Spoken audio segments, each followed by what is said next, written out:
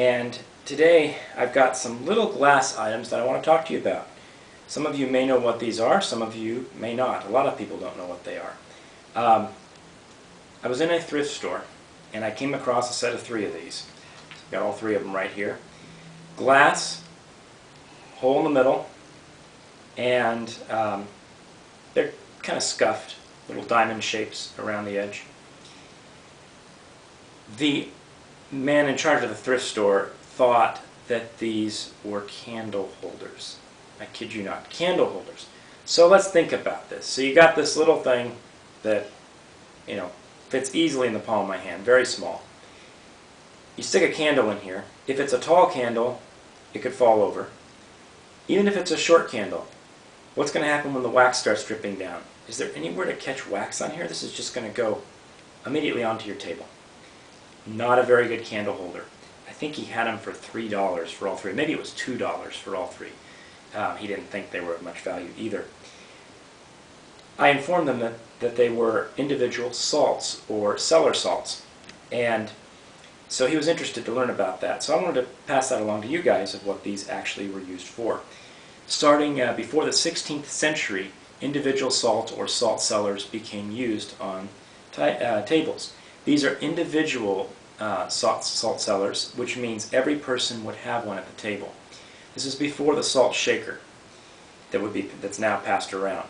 So a salt spoon would be used for these. And I've got a salt spoon here. So that is what it would look like on your table, and it would be at your place setting in front of your plate. And you could use it whenever you wanted salt throughout your meal. I have 2 more here that I got several years ago that are much nicer and much more crisp, in good shape, and more decorative. These salt cellars I've had on display for a while with these 2 salt spoons. A really fun thing to do if you can find a set. It's very hard to find a matching set of 8. 3 is actually pretty good to get. Sometimes you can find them. The thing is, they're going to be much more pricey. You're not going to get a set of 8 for $4 or $5. They're going to be much more money, typically, unless somebody doesn't know what they have. You can also get them in sterling. They don't have to be in glass, but a lot of them are in glass. One thing you can do if you want to use them around your table and you can't afford to buy a really expensive $200 or $300 set of little salt cellars, you could do mix and match to where you can use different ones around the table. You could do all glass or all silver, whatever you want. Salt spoons, same thing. Salt spoons are really expensive if you find a big set. But individually or in pairs, they're not usually that much money because even if you get sterling silver, the silver content is very, very small on this. So they're not worth that much as scrap. And most people don't want them or don't even know what they are. Definitely bigger than a Demitasse spoon, as you can see. It's about the width of my 3 fingers approximately. Okay, I'm going to show you these up close so that you can see them better. Okay, so here they are up close. As you can see, diamond shape around the edge. You may not be able to tell with the wear on there, but there is quite a bit of wear on these.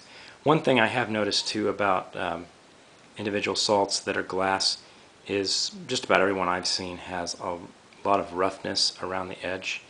And if anyone knows, they can put this down in the comments, but it could be wear from use.